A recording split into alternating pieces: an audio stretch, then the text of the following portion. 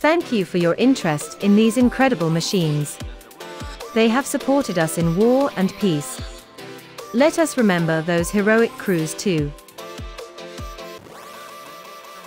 The Lavochkin LA-5 was a Soviet fighter aircraft of World War II. It was a development and refinement of the LAGG-3, replacing the earlier model's inline engine with the much more powerful Shvetsov ASH-82 radial engine. During its time in service, it was one of the Soviet Air Force's most capable types of warplane, able to fight German designs on an equal footing.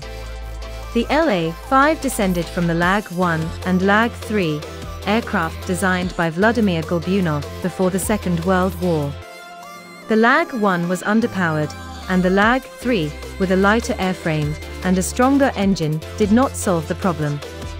By early 1942, the LAGG-3's shortcomings led to Lavochkin falling out of Joseph Stalin's favor, and LAGG-3 factories converting to Yakovlev Yak-1 and Yak-7 production. In mid-1943, a new LA-5 was captured by the Germans after making a forced landing at a German airfield. The aircraft was assessed by Luftwaffe test pilot Hans-Werner Lerch.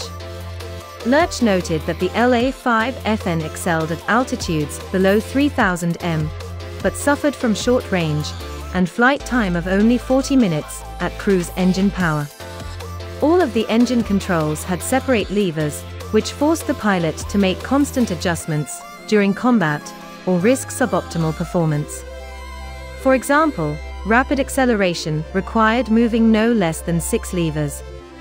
In contrast, contemporary German aircraft with the BMW 801 used the Kommandozrat engine computer system that automatically controlled all of these settings from a single throttle lever.